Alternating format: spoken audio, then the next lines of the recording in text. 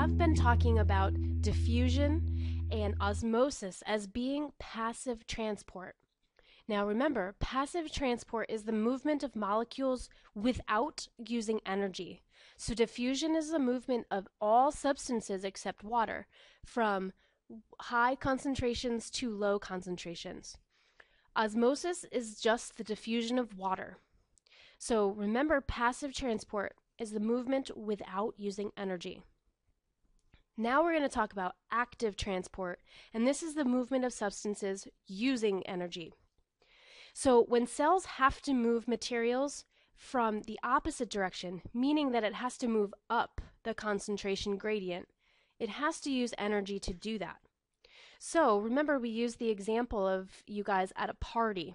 Now you're outside, you've already cooled off, and you want to get back into the party. Well, now you have to use energy to get back in.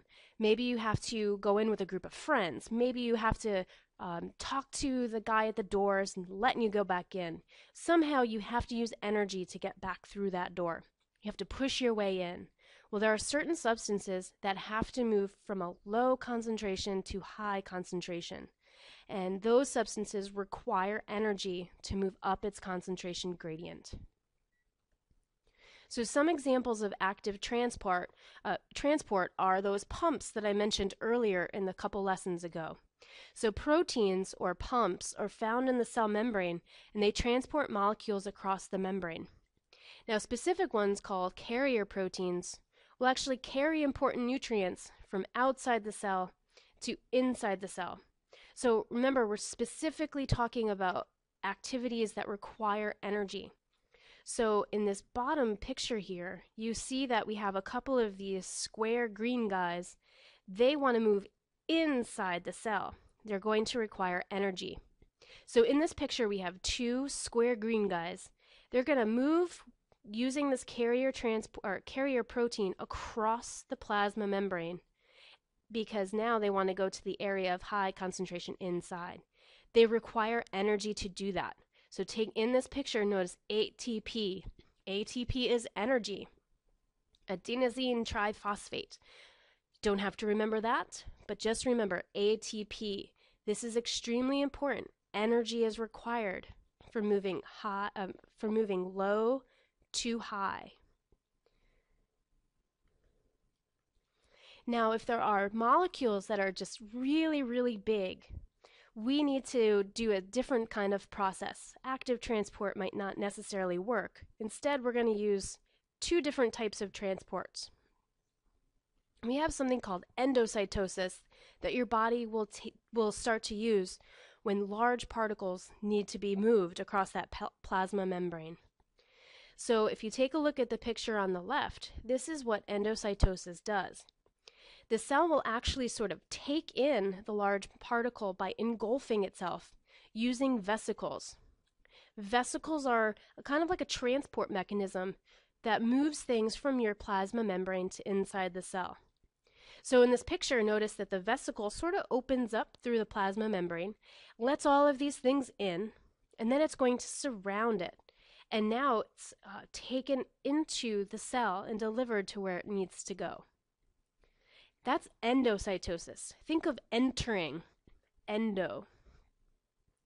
In exocytosis, this is where your cell wants to get rid of particles. So maybe it's a waste product, or maybe it's something that just needs to move outside the cell, but it's too big to move across that plasma membrane. In this case, the vesicles are going to engulf the object inside the cell.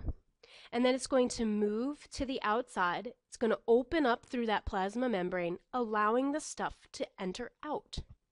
This is exocytosis. Think of exiting, or exo, exit. And finally, just a review, and this is something that's in your notes. So fill in the red spots in your notes, so this way you have a really good review of these methods of transport. We just talked about active energy, and that's down here in the bottom. Active transport uses energy in order to move things from areas of low concentration to high concentration. It uses energy, your ATP, which is right here. Active transport requires carrier proteins, and those carrier proteins will take in those molecules and spit them out where they need to go. That's what requires the energy, that carrier protein. We also discussed diffusion and facilitated diffusion, which are examples of passive transport, where no energy is used whatsoever. In this case, we have substances that move from high concentration to low concentration. Now, specifically diffusion, we have to consider the difference between substances and water. So osmosis is just a type of diffusion, but it's just for water, moving from high to low. Diffusion is for everything else. And we also talked about facilitated diffusion, where things do have to move from high concentration to low concentration. However, transport proteins are needed here. So this slide right here is a great review for all the methods of transport. Look at it, study it, ask questions about it, and we can always discuss them in class when you see me.